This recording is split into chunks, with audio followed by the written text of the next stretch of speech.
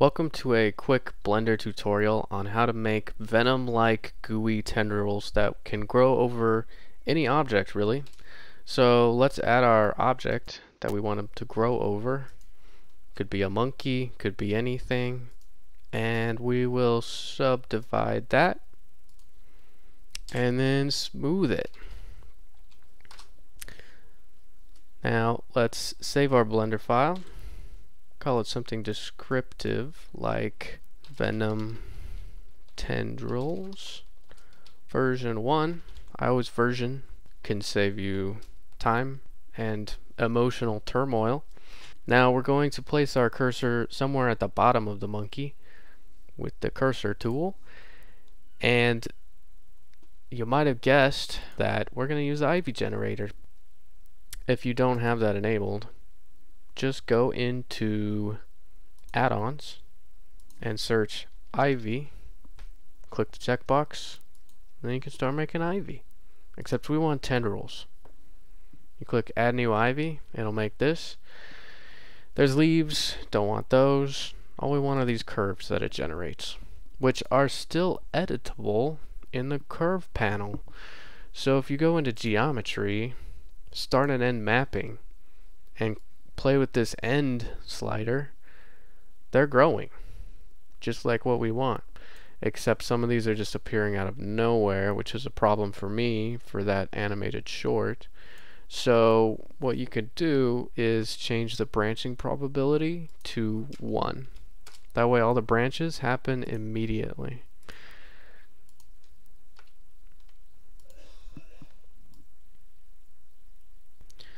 Let's make this ivy a little bit bigger so it'll cover more of the monkey.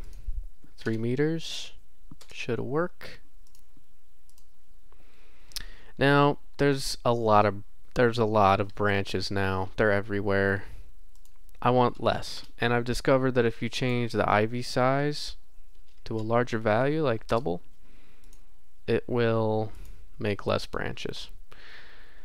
Now they're not really sticking to the surface like you would expect a alien goo to do, so what you can do is change the adhesion weight to 0.25, and that'll keep the ivy a lot closer to the surface of the object.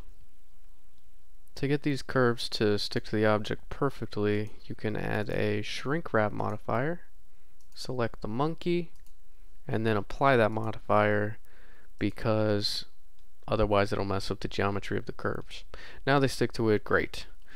And the next thing we want to do is map these curves so that the start is really thick and the end is really thin, so it looks like goo is, there's a source here where goo is traveling along on the surface and building up over time.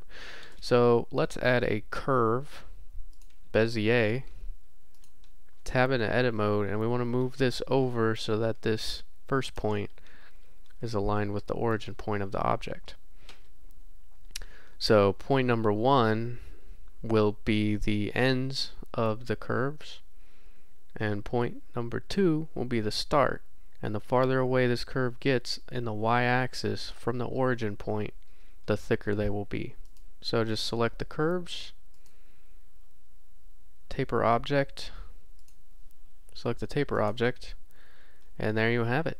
It's pretty thick, so select the entire object and scale along the y-axis till you get something more reasonable.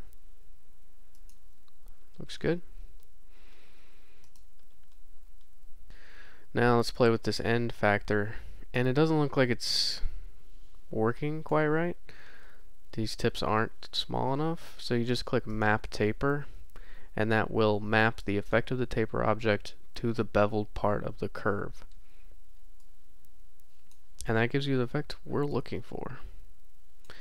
Now if you go to frame 1, let's animate this.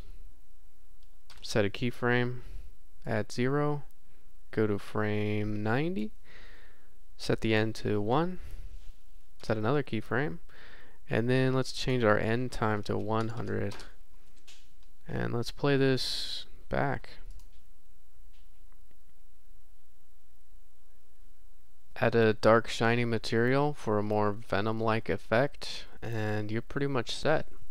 I also applied a material with some noise and some random bumpiness to give it a more fluid look, but that is for another tutorial for another day.